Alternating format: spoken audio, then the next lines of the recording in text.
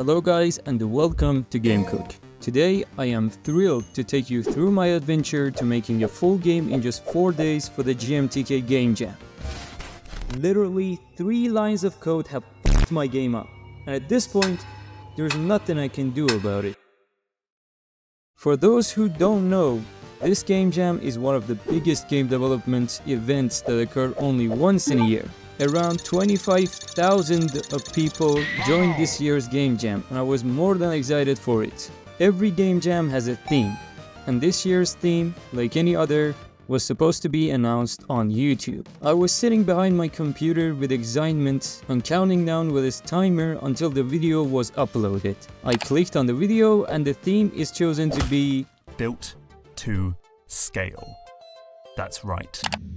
Wait, what the fuck? I was just sitting there with my dick in my hand trying to make sense out of that theme. But as I was thinking, an idea sparkled in my head. Let's make a puzzle game where the player has to size himself up or down by going through certain doors in order to solve a bunch of puzzles. Yeah, I know that's like 99% of my other games that I've made for any GameJam. A square puzzle game has become my signature at this point. Like any other time, I thought this time it can be different. With this idea, I'm gonna reach the highest mounts of the GMTK GameJam. So I made a new 2D project in Unity.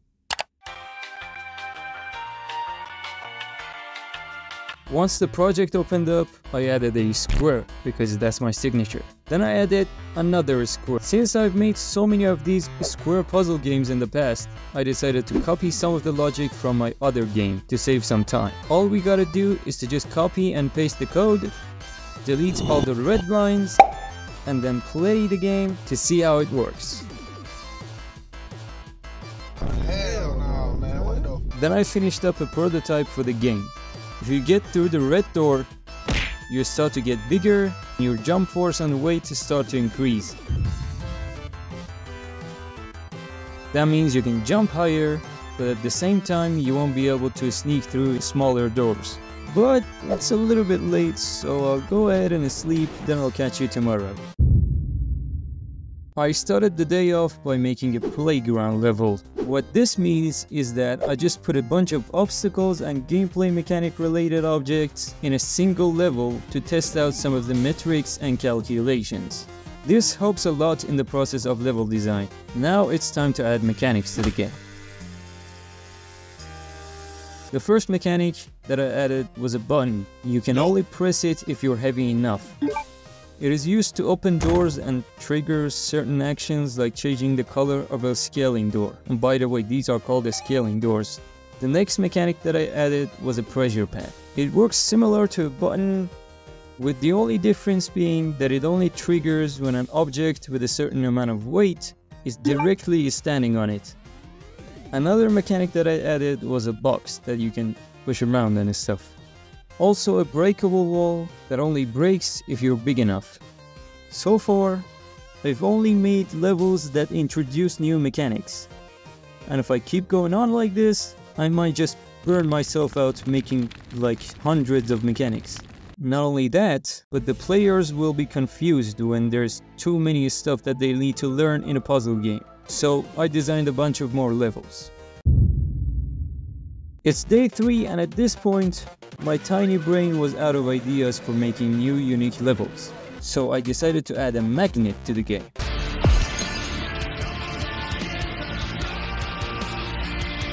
I know that sounds familiar, but Mark's idea to make a puzzle game about magnets was so great, I had to steal it.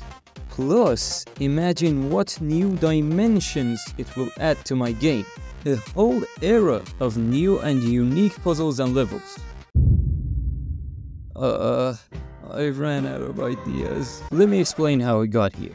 At first, I made a magnet that the player can move around with him and aim at other objects to attract them.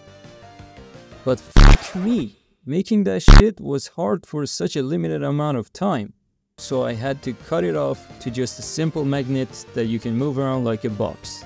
to attract different objects. You can also scale it up or down to attract heavier things or to move it through tight areas. As I was making the levels, I found out that the doors don't really work so well. For instance, if you move this guy from right to left, it works. But if you move him from left to right, the door seems to suddenly get brain aneurysm and not give a shit at all. And the only problem was that I wrote up instead of right here.